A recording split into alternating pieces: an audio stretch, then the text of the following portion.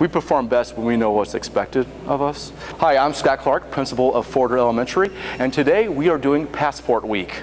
If you're not a breakfast eater and you've already had that at home, you're going to stay on the bus, and then the bus driver will keep you on the bus until the bell rings, just like last year.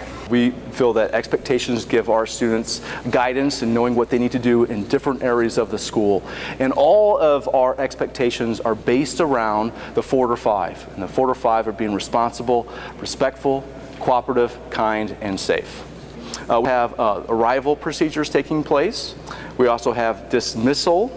We also have bathroom procedures taking place, and we also have our students learning the expectations when they come to the office and how to approach our secretaries.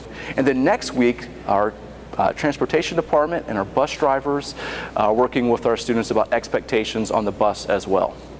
If you come over here, you'll notice that we have a poster that says Forder Elementary follows the Forder 5. And in this, we have all the different grade levels in their classes. And our students, they receive a Forder 5 slip. When they follow an expectation and do a good job, they receive a Falcon ticket. Since implementation of PBIS several years ago, we have seen, if I would go back to probably 2009, 2010, we've seen office referrals go down nearly 80%. Those are students who are sent to the office for an unwanted behavior,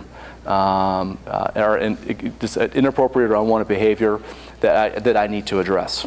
So it's showing that when you put things in place, show expectations and routines, model it for students in positive behavior, that they have the opportunity to be more successful. And it's not only just in those everyday routines, but we've also seen our students just become more respectful, and it has created a really strong sense of community among our students and our staff, and our parents are commenting on that as well.